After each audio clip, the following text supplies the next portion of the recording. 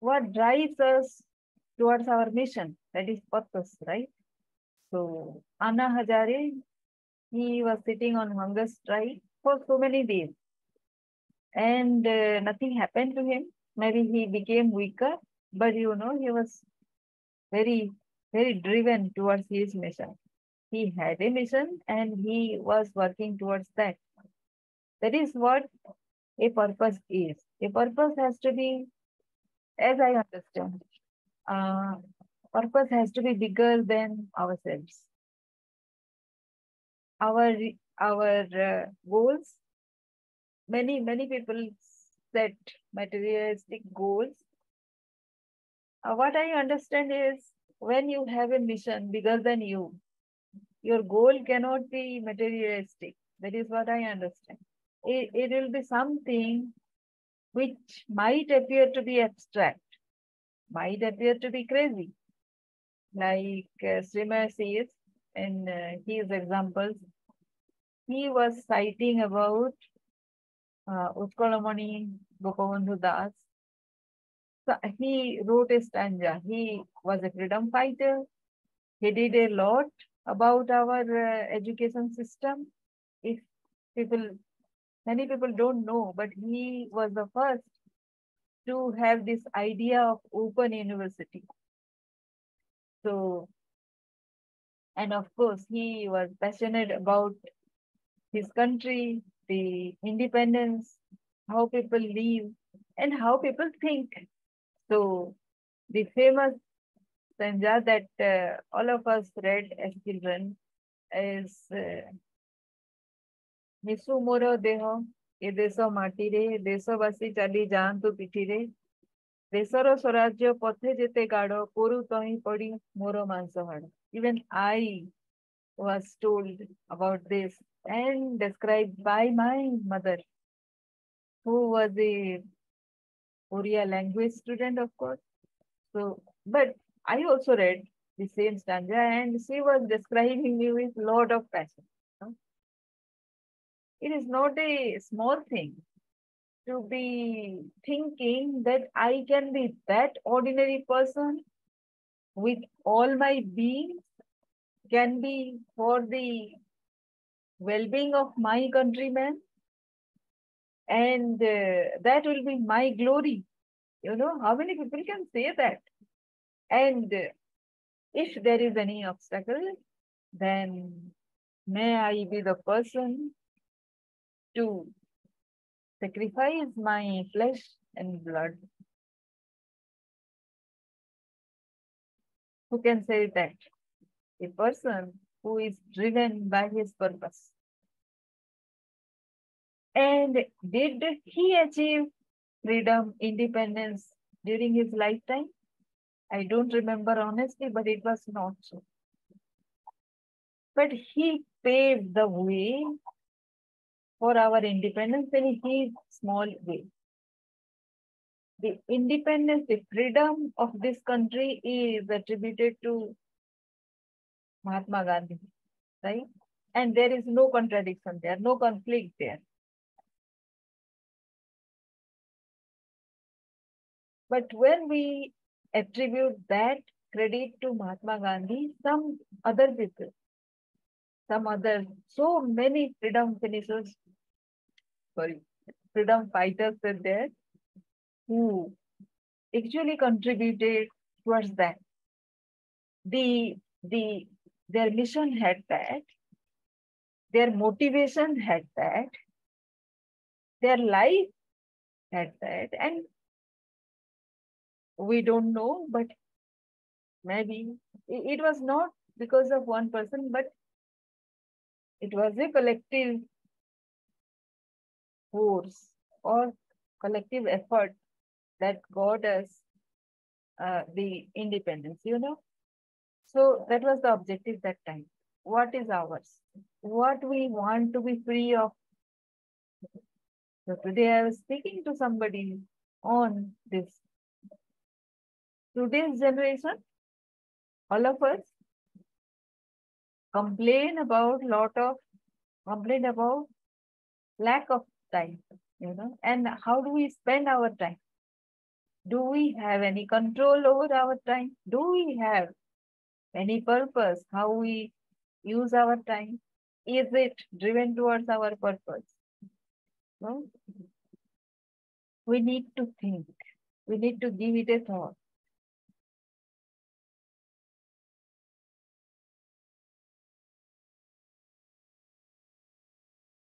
The self-centered attitude that many of us have, even when we are asked to write our goals. What are the goals that drive us today? Very self-centered, having a house, a bungalow, maybe a car, or bank balance or something. There is the immediate kind of attraction that is there in our mind. That motivates us. It's really, really very sad that that is the thing which motivates us. But sooner or later, if you are a hard worker, or even if you are not, have you not seen people with huge bungalows, lot of bank balance, huge uh, these vehicles, lot of everything, millionaires and billionaires? Do you think they feel fulfilled? Tony Robbins, he said, even if a millionaire, 85% of his students are millionaires and billionaires. 85% of them come to him because they don't feel fulfilled. Aspiration is such. Because we don't have, that is why we aspire for that. But that is not the thing which will give us fulfillment. If there is no purpose, there cannot be any fulfillment. Purpose is something bigger than ourselves. That is what I say. Now, what is bigger than ourselves, we will learn maybe going forward, because that is what our mindset is all about. And there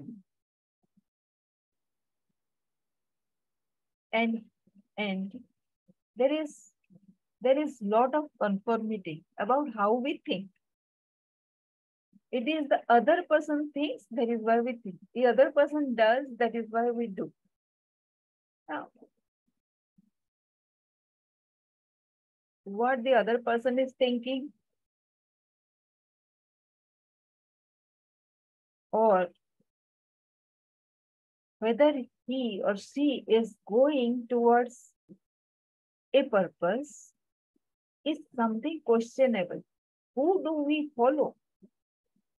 Do we follow the person who is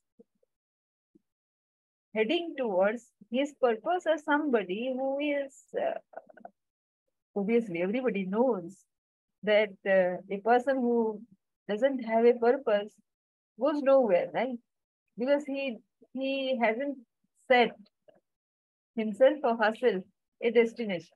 So they're stuck, and stuck for some time, or say for years. It leads to unfulfillment.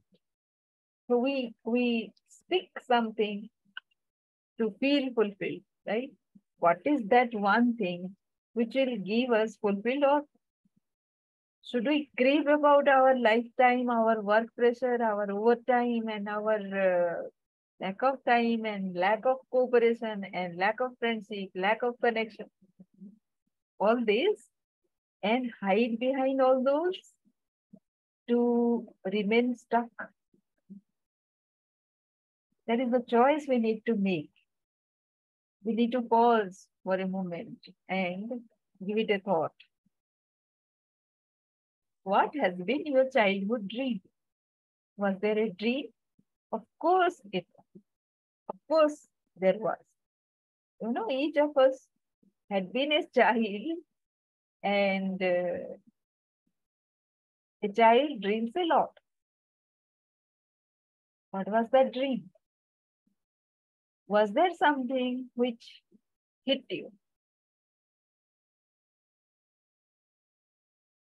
kind of impacted you, and you kept on thinking about that and never came terms with yourself unless you did it or working towards that.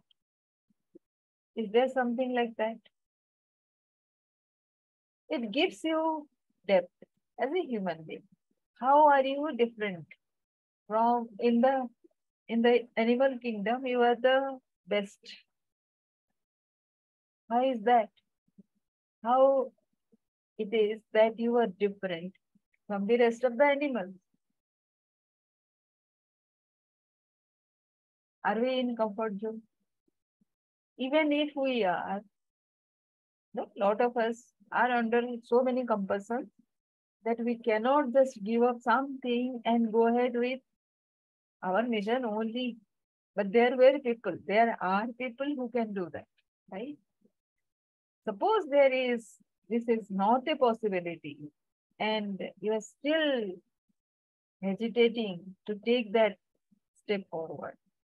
Still, is there something on everyday basis to be done by you? Because you're the person, you are the only person who can do that.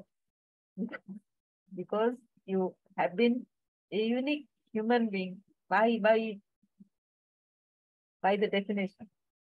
By virtue of being a human being, every human being has been different.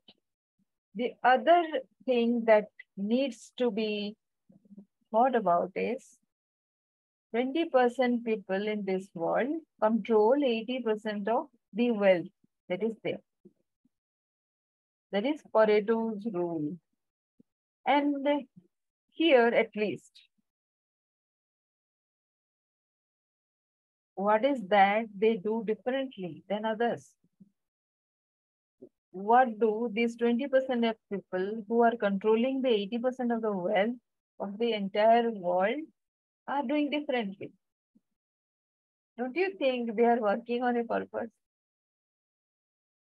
Do we not have to understand how they are finding time along with this wealth generation to work towards their purpose? Should we not think about that?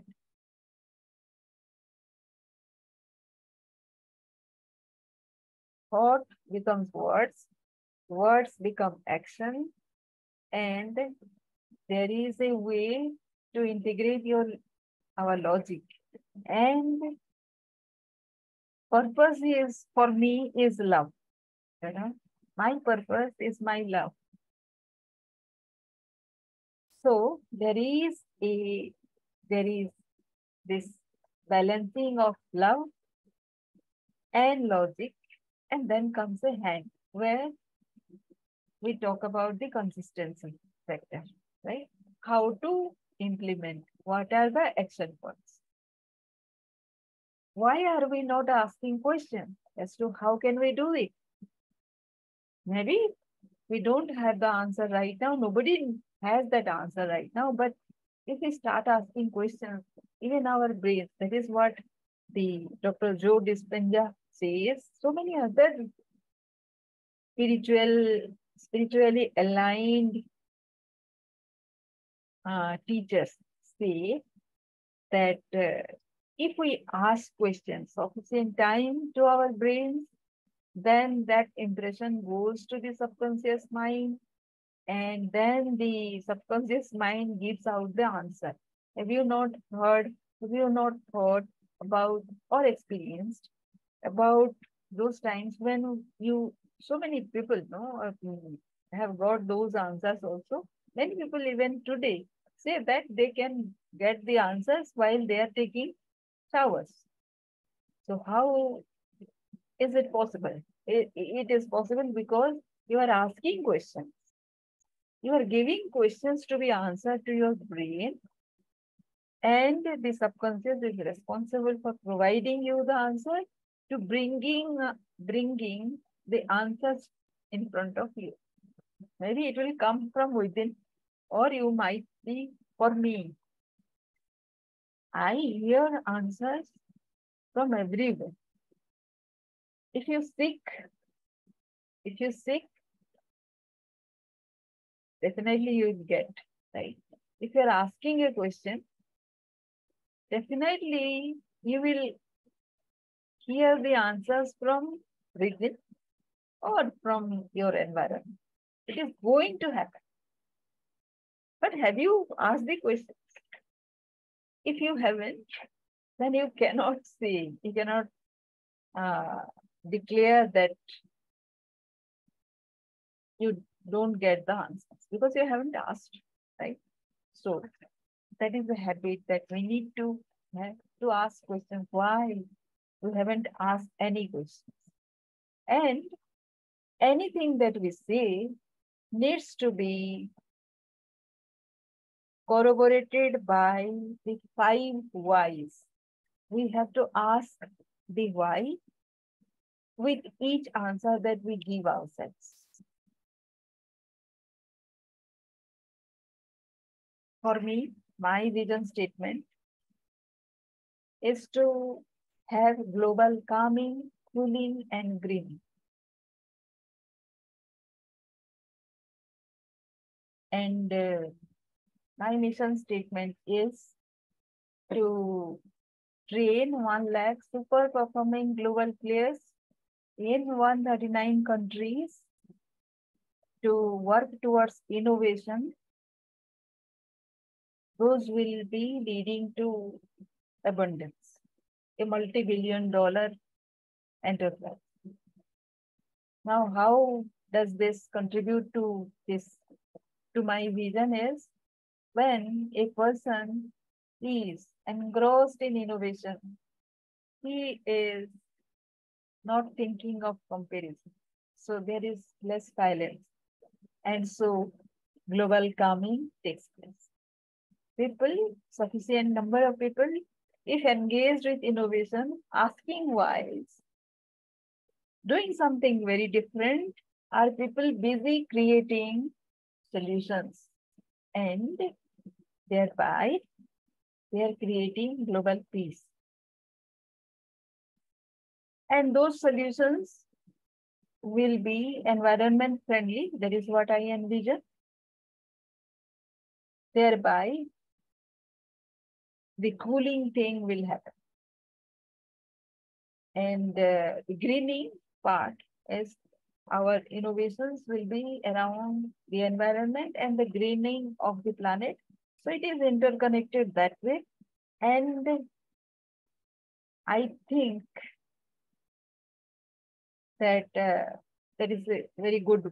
Innovations are a the best way to create global calming, cooling, and green. That is my vision.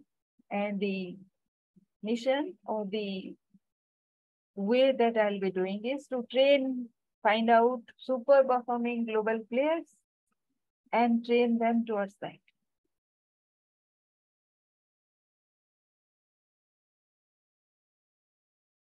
I need some analysis, of course, how to do that.